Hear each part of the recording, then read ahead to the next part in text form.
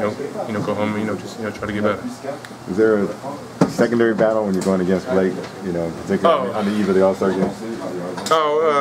No, I mean, I think, I always, want to, play well versus him, because, he's, in that talk of, a best power forward. So, of course, I did want to play well, and, he played better tonight than I did, but I don't think it's not any beef. It's just, me being, a competitive self.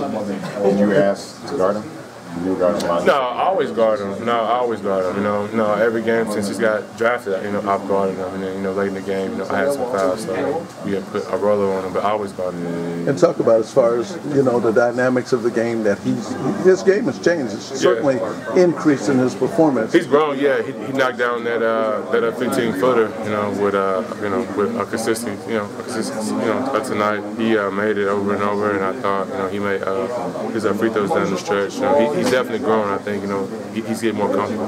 And Lamarcus, talk about as far as the team's performance in this first half, entering into the second half.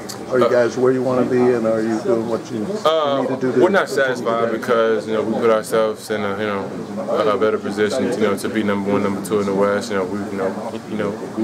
We've kind of slid down right now, but that's because guys are beat up, guys aren't making shots. So we're not happy, but we're not disappointed. And talk about after the break.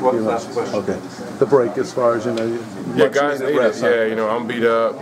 Nico has a hand, Earl hand, Mo hand. So I think guys are beat up, and I think even Dame said tonight, his legs were just gone. All right.